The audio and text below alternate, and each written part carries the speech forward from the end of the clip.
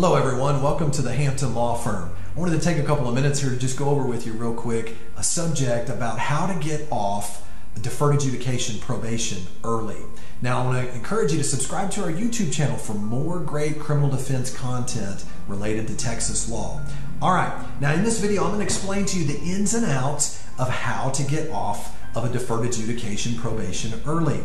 Also, if you stay till the very end of the video, I'll give you access to a free ebook, What to Do If You've Been Charged with a Crime in Texas. Let's jump right in. Now, is it possible to get off of a deferred adjudication early in Texas? If so, how do you do it?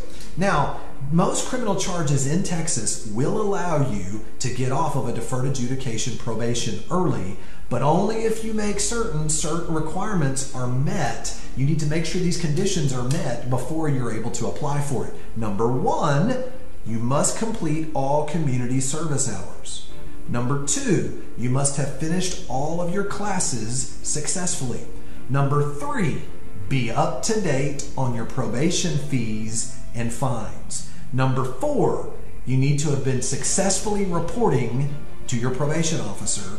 And then number five, you need to hire an attorney to file a motion for early termination of your probation. Now, quick tip, before you spend the money to hire an attorney to go file to get off of your deferred adjudication probation early, you need to talk to your current probation officer. The reason why I say that, make sure that they will recommend that you're eligible or that they would recommend you for an early release. Because here's what's going to happen. The first thing that will happen as soon as your attorney files that motion for early release is that the file is going to be sent over to your probation officer asking them if they recommend you for an early release. It's extremely important that you make sure that you talk to your probation officer about that ahead of time so that you know if you're a good candidate for that early release.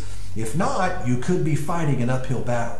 Now beware, I want to also bring this to your attention. It's very important to understand not all offenses qualify for an early release from deferred adjudication probation. Many sexual-based offenses, some DWIs, domestic violence cases, and other violence-related offenses against victims may not be eligible for an early release. Now, how long do you have to wait? What's the waiting period? Well, in Texas, the earliest you can get off of your probation is if you've completed a third of your probation. So legally, you can file for the early release as soon as a third of the way through your probation.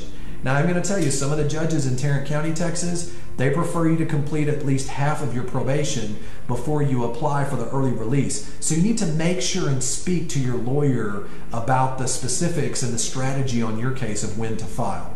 Now, what if you don't have your court paperwork? What if you don't know for sure exactly when you started your probation or how far into your probation you are? If that's the case, I encourage you to give us a call at the Hampton Law Firm, 817-877-5200. We'll be happy to look up your case and see if you're qualified to file for your early release. Now, I promised you if you stuck around to the end of this video, I'd give you access to a free ebook, What to Do If You've Been Charged with a Crime in Texas. I want to encourage you, click the link below right here. Click the link below and I'll be happy if you fill out the form to send it to your email address, send it over to you. And don't forget to subscribe to our YouTube channel for more great content on the way. Hope you have a great rest of your day.